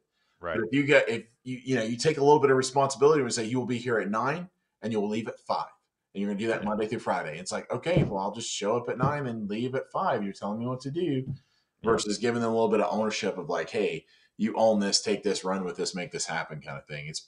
It's just little lessons, man. I mean, and that's kind of the funny thing is that I had guys that were helping me out as I was moving forward, and they were putting their hand out, lifting me up. And that's really, man, from like Ramiro's point of view with this program, it's just reaching back and helping out my younger brothers as they're coming out, and as they're getting through there, and just getting them to realize some different things and different programs that are out there, and and just getting to make sure it's okay. Like it's okay. I don't feel like I'm one of those guys that's going in and trying to get every single discount, trying to get everything and exploiting the system. It's more so of understanding what's out there. And right. then if I can elevate and elevate my name and my family and our community and everything else like that, what's this only going to help out our brotherhood? It's only going to help out so many other people. And that ties back into that vision of like, okay, how are we going to be more successful than our World War II veterans whenever they were getting out, right? Now that's not discounting what they did. They did it absolutely. I mean, hell, dude, I use USA. Like I, Right, right. everybody in the military. That's your second form of military ID is your USA debit card, right? Like, Exactly. um, and so it's incredible to see what they've done. I'm sitting here going like, all right, how do we connect with ourselves and do that? And I'll tell you, man, the other branches, Marines. Once a Marine, always a Marine. You meet another Marine, they're Marines, and they start doing their Marine stuff or whatever, right? Jarhead That's stuff or right. whatever, Yep. right? Army, loosely the same, dude. Like Yeah. if they were in the same platoon together in some place, oh dude, that's my brother, blah blah blah. Like this is tight knit. And ASOS.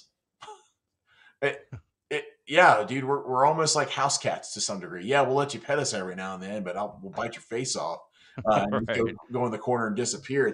We're very it's very interesting to see, like and you probably saw this too, man. Like especially on the conventional side, when you deployed, you're going with this platoon and company, or you're going this platoon with company, and so you're bouncing around. Yeah. And if you're in one of those deployments where it's like people are dying and people are fighting, it's like, yeah, I want to be connected with you, but there's still like this, like I've got to go and I've got to go do other stuff. So you're like almost like this person being bounced around. So there's a lot of For that sure. trauma that our guys have. It almost kind of conditions them to be this like individual. I'm going to figure it out Yeah. and do it myself, like and that kind of stuff. I mean, That's a great point. Yeah, I never even thought about it. I never even put the two together, but that's true. Like in the soft community, especially for the Rangers, it was not like that at all. So yeah, a lot of our guys have a real strong bond and relationship with the Rangers, But yeah, for conventional guys, they get in these scrape after scrape after scrape, but it may be with a different unit every time. So it's hard to bond over it. I mean, I know a lot of guys do, and I was talking to some dudes who have done that, but it'd be so challenging to have a lasting relationship with a unit that you were only with like a couple of months maybe, and then you yeah. go to the next one and or Or maybe you went on this deployment and then, the next deployment's a totally different, might even be the same division. It might be a totally different army unit, just Yeah. because we're in, to go back to your point, I mean, we're so sought after because of what we bring to the fight that it's just like they just put a request for forces up for a JTAC and then whoever's available, that's who you get. So, 914 is 914, man. Yeah. right. Like Exactly. they don't really care in that sense. Like, oh, you're JTAC, cool. We need you. Um, Exactly. Yeah. yeah, dude. And that's, so I did, I had some buddies of mine, Serpa, great guy, another great man, great human being, just Yeah. great person, learned from. We went through SEER school together and that kind of stuff. And, um, he went over to that side. And so I kept in touch with him. I was learning some different things with him. And I was trying to bring some of those lessons in when I was at the 14th there until I get plugged in and go meet your battalion, go meet your team, go meet you all this stuff, get plugged in with them. And I managed Yeah. to successfully do that for one of my deployments. That's back when we were doing the whole ripping out halfway through kind of thing. Okay. And it was with the 473rd Cav. And so I was deployed with them in 2010. And then I deployed again with them in 2012. But when I found out that, like, hey, I'm going to deploy with them again, dude, I immediately went over there to their operations and started connecting with them, going and doing trainings and air assaults with them and all that kind of stuff. And dude, like when I showed up in country, they're like the FOB mayor, hey, Sir V, I got you and your guys over here, yada yada. I was like, oh, dude, that's awesome. Like, we already got your bag set up. I'm like, this is fucking rock star status. Like, it's Yeah. legit, man. And it's Yeah. because we plugged in and integrated, and Yep.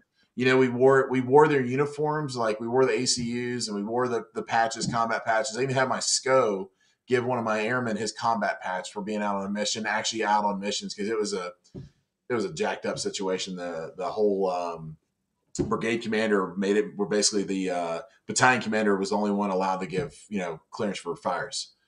And so he's like, all right, well, sounds good. I guess I'm going out. So this guy was gangster, man. I love this guy. Like, dude, he came into the talk one day and he's like, he probably just had a bad meeting or something. He points up to the TV. He's like, I want that guy effing dead. I said, okay, sir, I hear you. Totally for that. However, I don't want to go to jail and I don't want you to go to jail. So let's get something on him and we'll totally make this guy go away. He's looked at me Right. like just pissed and confused. And he's like, all right. And he storms out of the thing. And I was like, yeah, dude, like, you can't just drop a bomb, kill random people. You see them on TV. Like, Exactly. I think he was some farmer at the time, too. He wasn't doing anything. But, But dude, that kind of speaks to your point that you were talking about, as far as like guys don't realize that they have that power, like a guy, like an enlisted JTAC talking to a commander. I mean, that's the kind of skills you can bring to the outside. I mean, like that's yeah. you were advising that guy and saving your guys' ass and keeping me out of trouble, and that's the same kind of thing these guys can do when they get out as well. Dude, that's that spot on, JD. Like, it's getting guys just to translate it, just even for PJs, man. Like some PJs, they don't want to be in the medical field whenever they get out, right? Like, Right. but they kind of that's the easy button because for those guys, that's really the easy button. That's like For sure. easy money, easy work, that kind of thing. But for guys like CCT and TACP, it's like, okay, I could go teach guys how to program radios. I could go be an op four and that kind of stuff. And for some people, man, they love that. I think for others that's doing that and got out, they're like, yeah, this is the easy thing to do. I can make six figures. I can get out and do this and do what I was doing before. But it's almost like you meet them and just like again, their fire is just kind of like just not as bright. It's a little bit dim, man. It's like Yeah. and I'm not knocking those. Those opportunities for guys out there, man. If it's putting food on the table and take care of your family, man, rock on. Like keep For doing sure. that and crushing that. I just want to advocate for guys to realize, like, dude, I work in tech. Like I work in cybersecurity risk management, doing assessments for companies. It almost reminds me of a lot like a MIC-T checklist, but you're just basically Yeah. doing it for cybersecurity. And I'm Right. like, yeah, I can totally do this. I just need to learn the vocabulary and what certain things mean. But whatever, I can learn anything like that. That's easy stuff. Exactly. I'm not doing coding. Like that's a whole nother level of like nerd speak and everything else like that. Right. I was actually in a meeting and I'm sitting there. I'm like, all I'm hearing is 1-0, 1-1-0, 1-0, 1-1-0. I'm like, like, um, but no, man, like it's one of those things where just getting guys like, hey, go for it. And I think the Honor Yeah. Foundation did a really good job of just getting me dreaming again. And so that's why I'm a huge advocate for them and the Commit Foundation as well. The kind of differentiating between the two. The Honor Foundation is more of it's an in-person class or a virtual class, but you're meeting with people and you're connecting with people and like We had 50 people in the class that I was a part of, and it's a lot of interaction. It's a lot of Wow. great interaction. And one of my good friends now is we meet up and catch up through Zoom or through phone calls. CCT guy that we were going through with it, because it was a lot of SF and a lot of like SEALs and that kind of stuff going through it. Um, but the Commit Foundation is very similar, and the content is very similar, but it's all like CBT training. So Okay. the positive with that is while you're waiting for your class to get started, you can go ahead and get started with the Commit Foundation and start building that foundation, talking to your coach. And because you get coaches, they give you actually executive level coaches that sit down with you and say, okay, JD, like, tell me what a 1 through 10, what a 10 looks like in your finances in the next 5 years. And you're like, damn, I I never first thought to the about that. 15th, I get paid like, Yeah. TSP, whatever. I don't know. Like, I haven't actually sat down and thought about what my finances look like, what I want to look like I'm doing. Yeah. So just getting guys to start getting those wheels going and that kind of stuff. And, just recommending guys books like the 10X Rule, man. I don't know if you've ever read Grant Cardone's book, 10X Hmm. Rule. Dude, you Nope. got to read it. Brother, you got to read it. Yeah. So everybody's like, well, watching, if they've made it this far, we've been going an hour and 20 minutes. Dude, I highly just that book, plus Rich Dad, Poor Dad's another great one. But, man, the 10X Rule book was that's what, when I opened up Cleared Hot Yoga, dude. Single dad, had custody of my kids, taking care of them, still active duty Air Force. Was at the ASOC, so I had a little bit less time, or a little bit more time on my hands. Sure. Sure. And I got into yoga, man, actually going through my, just issues, divorce, that kind of stuff like that. And I'd gotten into yoga. Somebody introduced me to it. And, Rick Weingartner actually was the one who introduced to me. Like, Oh, really? yeah, dude. He noticed I was having a pretty bad, dude. I lost 30 pounds in 30 days. Like, it was pretty. I was going through my worst nightmare kind of thing, right? And so Uh-huh. he noticed I was going through this. He's like, "Hey, V, tomorrow you're gonna come to my house. We're gonna go to a yoga class, and then you're gonna, that whatever. We're gonna do that." I was like, "Yeah, Roger that, Chief. That sure sounds good." And JD, as I left that class and I was driving home, like I literally was going through my worst nightmare, and I felt chill. I felt like completely like borderline euphoric and just present with life. And I was like, okay, there's something to this whole breathing and touching your toes kind of stuff or whatever. So I just started like studying a little bit more. And yeah, dude, that ended up leading me to open up the yoga studio. And before I read 10X Rule, I was thinking, my thought process was, well, all right, I've got 2 kids. I'm taking care of them. They're in elementary and middle school. I'm no support from, the mom, that thing. I'm doing it all. Like, how the hell am I going to like pay back? Cause I think I spent like $5,600 on my yoga certification. I'm like, how am I going to make that money back up and pay for that? I'm like, okay, I can do a class on like Thursday night and a class on like Saturday morning. That'll be low impact on the kids, and I can still try to make this money up, and maybe I'll be able to make it. And dude, I ended up listening on Audible. Like, I didn't even read the book. I didn't even own the book. I just got it on Audible. And dude, I went from like that thought process to when we opened up, I had 32 classes a week. I had 8 instructors working for me. And dude, within a matter of 8 months, we had 1,800 clientele there in Fayetteville, North Carolina. I got voted best yoga Wow. studio the first year we were open. And Nice. dude, like, one, praise to God for that piece, big time on that piece. And I can get that. That's a whole nother block if we want to do that piece. But the second part was just really that shifting of mindset, going, why am I going to live in a small box when I could go 10X? And if I don't make it 10X, I'll at least get to 8X or maybe even 7X. But that's going to be a lot better than just 1X. Sure. Sure. And so that a lot of that's a foundational things that I'm sharing with guys to get them to think and grow and kind of go and expand beyond that, man. So huge book, and highly recommend it for people that are looking to do that. Even, man, even just thinking big and getting Yeah. after it and going that way. So yeah, man, That's awesome. it's been a wild ride, man. And we're gonna see what's gonna happen right now. Like, it's gonna be Tommy's gonna be here for 3 weeks, 4 weeks or so, and it's gonna be great to kind of just have my brother here and we're sharing time together, man. Sure.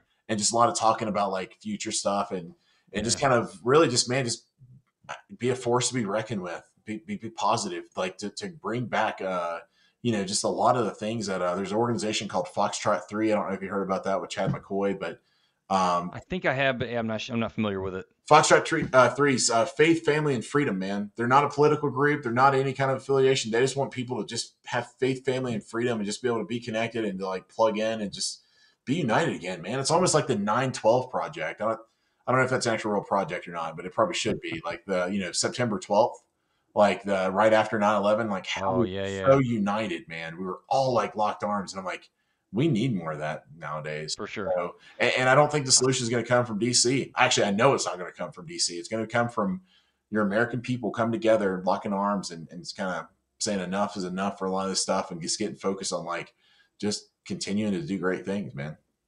It almost seems like DC, like you said, it's not coming from DC. It almost seems like they don't want that. It seems like there's so much focus on keeping us on two sides as opposed to just like, look, I know we all have differing views, but where can we meet some middle ground, or like, Yeah, or some acceptance even, like I don't like your viewpoint on that, but you as a guy, you're fine or whatever. It just seems like we're so divided that to your point, I think there needs to be a little more solidarity yeah, among the whole nation. dude, spot on, man. There's a lot of sensationalization of it, right? For sure. And people are just like jumping on this bandwagon or jumping on that bandwagon. And Yeah. we're seeing hints of this already play out when certain companies lose $5 billion because they thought they were going to do this one marketing gimmick. And that's what Right. it Right. was. It was just a marketing gimmick, because you know Yep. what? I'm sure they wouldn't do that in, like, I don't know, Dubai or other Right. countries where that kind of stuff. You see that stuff play out. And I think people are kind of seeing this whole like propaganda, playing all these cards, all this stuff. And they're like, all right, hey, we're kind of done with this stuff. So, the conditions are set for a revival, man. Like the conditions are set, I think, you could look at it doom and gloom, but I think there's actually a lot of positive that's getting ready to come out. And we're going to be, and it's agnostic to politics. I think we Right. somehow or another created politics as this some religion or something we cared about. And I'll tell you what, man, JD, I was probably watching news way too much, probably prior to this previous experience I just went through. And now I'm sitting here like, wait a minute, that stuff doesn't really matter that much. Like, Nah. it really doesn't. But And that's the point. That's the whole thing. It's like these things that everybody's so fired up about. A lot of them don't even really affect most of us, and it's like, well, so I mean, yeah, I guess that is bad, but this is not affecting my life, my family, and I think that's kind of by design. They're like, yeah, let's get these hot button issues out there. Let's get everybody divided and fighting over this stuff, and then yeah, I don't know. Maybe it's Epstein didn't kill kind of, himself. I don't get too tinfoil hat, but Yeah, Epstein didn't kill himself. So, yeah, right, exactly, yeah. But no, man, exactly, like exactly. it's really cool to see kind of like direction that we're going in. So, like I was saying earlier, like Department of Labor, getting back to the transition program, man, Yeah, yeah. dude. So we're in phase 3. When we break into phase 3, guys and gals will be able to come to our program in lieu of going to their base. Oh, And that's that's awesome. really what we're getting after right now. It's what we're working with. We've got a great point of contact with the Department of Labor. And actually, one of the CCT guys who's retired CCT is on my team, Dean Unger. Dean's helping us out with that. He introduced us to Jeremy, and man, it's just a lot of great things are happening and kind of snowballing. And so it's like we've got this momentum going, and we just got to keep this momentum going and make it happening. When we get into phase 4, man, ideally what I want to see in phase 4 play out is now we're a feeder program into a lot of industries. And not Yeah, a recruiting thing, not where we're sitting here and we're recruiting and that's going to be our focus, but more so in a sense of partnering with relationships with other companies and organizations out there that are knowing that, hey, look, like you're not just getting a veteran, because you and I both know not every veteran is created equally. You're hmm getting one of our Air Force Special Warfare TAPS veteran has been already through this program and all these different things, which, man, you probably throw a rock and this is not the first time this has been done. And I get that. However, it's the first time it's been done for Air Force Special Warfare. And sure. I know we bring a lot to the table in that arena, and trying to get guys united in that stuff. So that's what we're looking at. I don't really have a timeline on that piece right now. I'm just focused on phase 3, just getting this where guys and gals can come to this course and get this all their TAPS requirements done. Once we get that done and we break through that mold, then the next step is going, okay, great, you've done, because that's it, right? You go through TAPS and it's Yeah, like, all right, great, you've done TAPS or you've done this program. High five, good luck. See you later, right, bye. And exactly. you're like, how do I get a job? Like, what like, oh, you'll be Yeah, you keep fine. looking back like, wait, now what? And they're like, no, no, you're done. Get Yeah. out of here. Oh, you know what I love? Oh, you got a TS. You're going to be rich. You're fine. You're good. I'm like, Right. I did not have that experience. And Yeah, maybe I yeah. wasn't barking up the right trees or whatever. But yeah, I didn't have the whole, instant 6-figure salary, whatever, that kind of stuff because I have a TS. It's definitely not guaranteed for sure. No, man, it's really not. I mean, honestly, I wish I would have gone to tech. Like, I wish I would have learned to be code because TS plus like a software tech degree. Holy Yeah. crap! You're thinking Denver, it's like 205,000 starting pay a year just for working on computers and doing that kind of stuff up there in one of their servers, that kind of stuff up Oh, there. Yeah, yeah. yeah, Yeah, there's probably not too many of those guys floating around, so they have to make it attractive for you to come to that company for sure. sure, absolutely. Yeah. But yeah, And I'll say, the other thing too, man, talking about getting guys to dream again and getting guys to kind of see that kind of stuff. I'm actually going to be working on my MBA through Wake Forest University. That was one of the colleges I was getting recruited for. So it Nice. was super cool, man. Like whenever I got accepted for doing their online MBA program, I ended up actually calling my mom up and saying, "Hey, mom, it took me 21 years, but I'm finally going to Wake." That kind of stuff. So it's kind of cool to kind of like just get guys to do that. I had a buddy of mine. I was just talking to him. Another friend. I was just talking to him yesterday. Yeah, today's Saturday. He's like, "Hey, dude, I don't have a degree. I need to get my degree. What college should I go to?" And I was like, well, "Brother, like, where did you want to go? Like, what school?" Yeah. I'd really love to go to, this school. I was like, "Well, go to it. Like, you You're got your right. job, you can do it." He's like, "Really?" I'm like, Yeah. yes, go to it, man. Like, if that's what you want to do, man, that was your dream of going there. Go live your dream." And it's funny, For like, sure. I don't know if you ran into this or not, but like, even the whole like, wait a minute, I can live anywhere in the world. Like, I can go anywhere I want to go to and live there. Right. And it's just I think. Well, don't you think it kind of stems from like the military mentality? Like, what? All right, now what do I do? I don't have any PCS orders. They tell me where to go. They tell me what to yeah, do. It's like, man, you are free. You can literally do whatever you want to do. yeah. I guess I'm going to Herbie. I was kidding. Yeah. No, shout out to all the Texas brothers down there, man. Um, yeah, no, like, Yeah. Yeah. but that's it, man. Like, it's one of those things where, so even it was funny. We were looking at North Carolina, and North Carolina's back on the table now because they just changed their whole taxes for military retirement. Oh, Um, yeah. but that, looking at different taxes things, looking at different houses, different spots like that, like, man, Georgia's got some beautiful houses. Their taxes Yeah. suck Right. in that Right. kind of sense, right? And it's funny, you'll see it on the map too, where like the property and like the acreage and all this other stuff is all in Georgia because like Alabama and Tennessee and North Carolina have all been bought up. South Carolina have been bought up. Yeah. So Yeah. Yeah. yeah, man.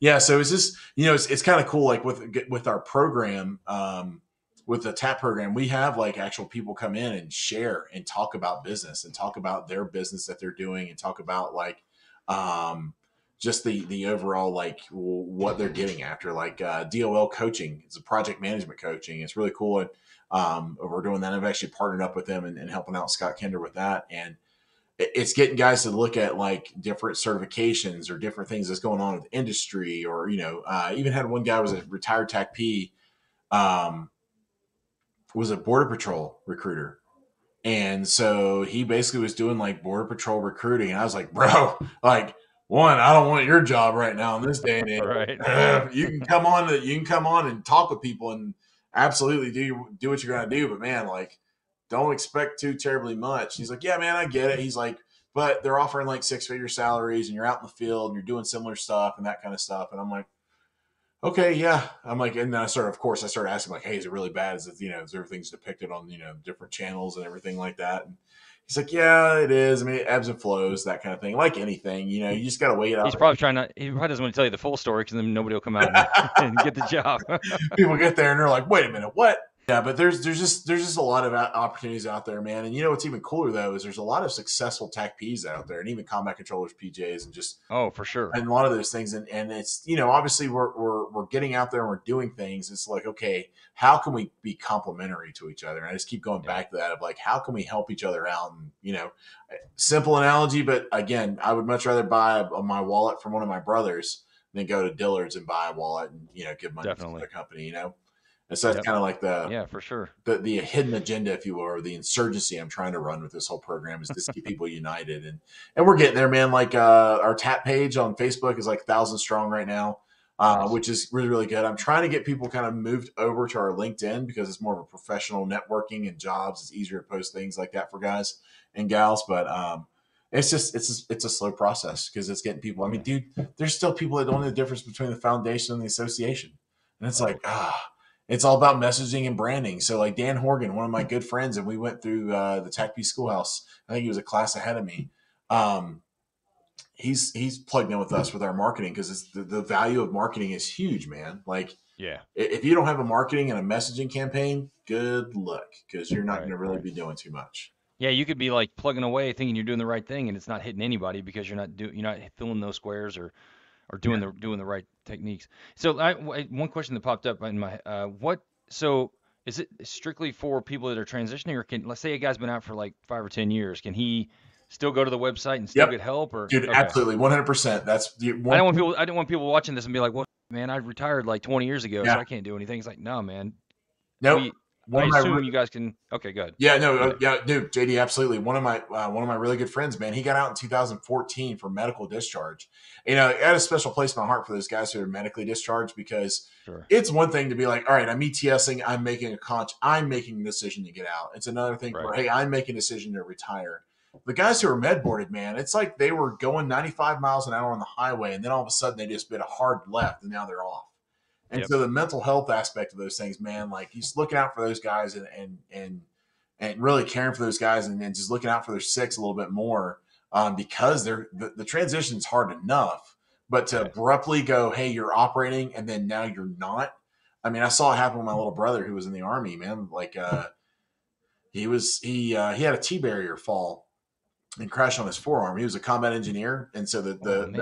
rebar broke in the top and it crushed his forearm. And he has this pretty thick Jeez. scar. And he's like, oh, I gotta get back to my guys. Gotta get back. I was like, no, dude, like, what the hell are you doing, man? Like, get out, get your disability and everything. Go back as Yeah. a contractor if you really want to go back there.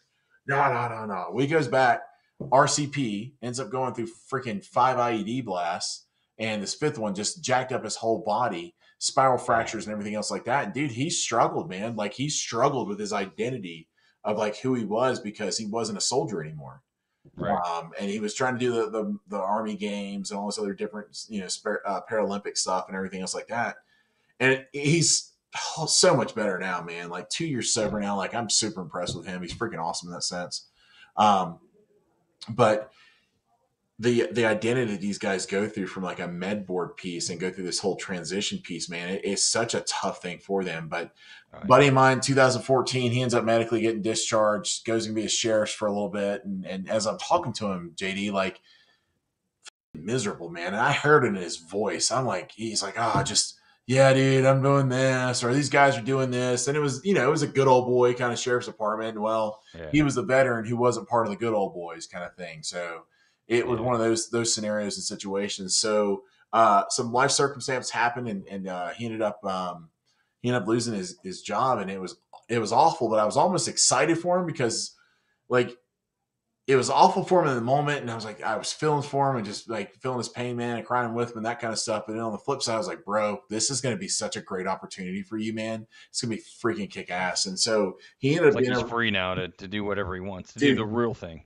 And so, Yeah. yeah, he ended up getting to get a gig where he was able to kind of like, kind of close some loose ends and get some closure and getting some closure with his past life and that kind of thing. And yeah, man, it's working out great for him. Like I'm super stoked for him. And so yes, to answer your question, I mean, this guy got out in 2014. We're almost a decade later, and we're still helping out guys out. So, Nice. if they're out there and they need help, man, hit us up. And the foundation has been incredible. It's kind of funny, man. I work for both, so go figure. A TACP with two freaking bosses, right? Like All right. normal is like a normal operating arena, right? Sure. Sure. But yeah, so the foundation has been awesome with showing support. We're able to help out guys now with their resumes and helping out, not paying for them, like not paying for the resume completely, but just giving them a little bit of a grant to help them out to get a professional resume done. Because that's the first thing, Nice. man. You need a granted, it's a little bit antiquated. Like your LinkedIn profile needs to be pretty solid compared to your resume, but Hmm. your resume, that's going to be the things they're going to ask for. Like, hey, let me see your resume. Let me check that out and that kind of thing. So we're doing Well, that. speaking of that, you got any other pointers like before? Like we're coming to the end here, but Yeah. just to leave with people, like LinkedIn profile, like you said, it needs to be pretty professional. You want to Yeah. help with the resume. What other things can you just off the top of your head are important for guys to land a job? Yeah. Don't forget to strengthen the superpower of connecting and collaborating. Like, reach out to people and get connected. Ask them questions. Be a sponge. That's going to be your biggest thing is as you're going through this. Be a sponge and just take in different nuggets. You may use it now, or you may use it a little bit later on down the road, or you may get this nugget and it's not for you, it's for somebody else or one of your brothers or sisters that's getting out as well. So just be a complete sponge as you're going through this piece of just knowledge. And it's not sitting on your phone and researching and doing all this in-depth research and dissertations, but just sign up for an event. Get plugged in with a local chapter or a local Wounded Warrior Project or a local Team RWB or whatever it is, and just get surrounded by other like-minded veterans. And you're going to hear, and they're naturally like, oh, JD, you're getting out. well, hey man, have you thought about a VSO? And you're like, what the hell's a VSO? What's a veteran support officer? It's going to help you out with your VA claim. And I met people that they try to do it on their own, and they were able to do it successfully on their own, but it was a lot of work compared to, Yeah. my guy Matt here in Colorado Springs, dude. Absolutely incredible human and has a huge heart for people. And he's like, yeah, dude, my job here is to take this big rock off your plate and help you out and help your family out as you transition out. This is what I get paid for. This is what I do. And dude, he did it flawlessly and has done such great stuff with that. So, get plugged in with the VSO. Go check out our website. We've got a lot of resources out there for you. And just enjoy the ride. Like, you're getting out, you're making this chapter. Yeah, it's scary, but it's no scary than jumping out of a plane or getting in a firefight or whatever. I mean, that's scary too. And you're still here. So, and just get plugged in. Like, you get plugged in with other guys and gals and like-minded people, because it's not so much in a sense to offer up groupthink. It's more so in a sense to offer up some sanity checks, some support there, and to realize that you're not going through it alone, because in reality, we're all here locked in this earth together and we're helping each other out and that kind of stuff. Not to sound too hippie, but, Definitely. comes out a little bit here and there. Um, but yeah, man, like, tangible things, LinkedIn, huge. Feel free to go, everybody, check out my LinkedIn profile. Not because I'm wanting my ego boosted by any means. It's more so in a sense I've had a lot of people give me critiques, and I've changed a lot of different things along the way. And I try to use that as an example for guys to say, hey, look, you've got all this digital real estate. Like, this is what you can do with like your profile photo. And I've got mine where it's got like my company and then my side projects and then my name and different things like that, versus just having like a standard canned response. Even your profile photo, get signed up for Portraits of Patriots. That's another major one, because you sitting there in your blues probably makes your mom and dad really happy and your family really happy, but it's probably not going to get you hired on for a gig. Right. Um, and so just use that LinkedIn it's a massive, massive, powerful networking tool. Even doing introductions, right? Like, it's one of those things, you've probably seen this as well, where it's like, um, if I like you and I know you, I'm going to do a personal introduction with the person that I'm connecting you with, and I'm going to speak Hmm. like, "Hey, Matt, meet JD. JD has done X, Y, Z. He's doing all these great things for the community. I'm going to speak you up and that kind of stuff. And then JD, meet Matt. This is what's going on." That's like the top tier level of introductions. If it's Right. like, yeah, JD, just tell him in that email. You can email him. Here's his contact info. Just tell him you know me, that kind of stuff. It's like, yeah, cool. It's a soft, like, okay, yeah, drop that in there. So just getting guys to realize there's some unwritten rules. Even LinkedIn stalking is actually a really good thing. I learned this through my hiring process. That, let's just say if you're my recruiter and you're hiring me to come onto the company, well, if you see that says, "Oh, Ramiro Villalobos, viewed your profile," it's a positive thing, because you're like, "Oh, you actually took time to research and get ready for this interview." Versus some guys are like, "Dude, that's weird. Why would I stalk them on LinkedIn?" I'm like, "No, man, so LinkedIn's an incredible, Yeah. powerful tool. There's a lot of classes out there. USO offers some pretty good classes for that for free, for that piece. And then the last thing I'll say, man, is just dream again. Just just dream again of what you want to do before you join the military. Like, when you were a kid, what did you want to do for fun? What did you want to be, and then what did you want to get after and do? And just go do it, man. Like, you've gone through combat, you've gone through deployments, you've gone through all this other shit. Now it's time to start living and start living a Right. full life again, and a full happy life. It doesn't have to be a life where you're, dodging things on the road because you're thinking your IDs kind of stuff. You can live a full happy life. So yeah, man, Okay. I could probably go on, but we'll keep it the Reader's Digest version at an hour and 43 minutes. What was the website one more time? AFSWTAP.org. Air Force Special Okay. Warfare TAP.org. So go check that website out. Hit us up on LinkedIn. We've got a LinkedIn closed group for Air Force Special Warfare only. So hit us up on there as well. So if you're getting ready to transition, or maybe I got a buddy at work who went on there and looked at it, and he's not even close to getting out, but he wanted to get that he wanted to get the ball rolling. He's close. He's a senior NCO now, so he Yeah. wanted to get it kind of, he's probably got maybe 3 or 4 or 5 years left. So, but he still wanted to get that knowledge and kind of get the ball rolling. So he's ready for when he does pull the trigger. So it's got guys like that, guys that are getting out, and then like you said, guys that are if you've been out for 5, 10, 20 years, who cares? Yep. Take a look at it. I mean, like you said, you have all those links on there. It's not only just business stuff. I mean, there's mental health stuff or whatever. I mean, there are resources on there you can use. So yeah, feel free to check these guys out for sure. Yeah. And one quick thing on that, man. I so encourage commanders, SELs, first sergeants, first line supervisors, all those guys to get on there because your response to somebody saying, "Hey, I'm getting out," isn't, "Oh, you're quitting on us." Your response will be like, "Man, awesome. What can I do to help you out and be incredibly stupidly successful whenever you get out of the military and that kind of thing?" And no, I don't mean by bringing back equipment and radios and showing us how to program the ATAC, but more so in the sense of like, what can I do to help you out? So yeah, that's a solid point, man. Thanks for bringing that up because those guys need to be on there. They need to be educated. They need to be Yeah. aware of what's going on and not just oh, you're quitting us. Well, all right, you're not going on any TDYs anymore, and you Right, right. good luck on you're gonna have to convince me to do skill bridge kind of thing. Yeah. Yeah, Yeah. Okay. yeah, Well, man. V, I can't thank you enough for doing this, man. This has been really awesome. I when Tom hit me up and told me about all this stuff, I mean, I couldn't wait to get you on here to tell people about it. And your story is interesting too, so that was a bonus. That was really cool hearing about all that stuff. So, Yeah, thanks a lot. I really appreciate it. dude, it's been my pleasure. Thanks for doing what you're doing and getting the word out there and letting us just be share this to the community, brother. Like, I really appreciate what you're doing as well, man. And yeah, let's keep making things great. All right, man. All right, brother. Appreciate All it, right. man. Thank you.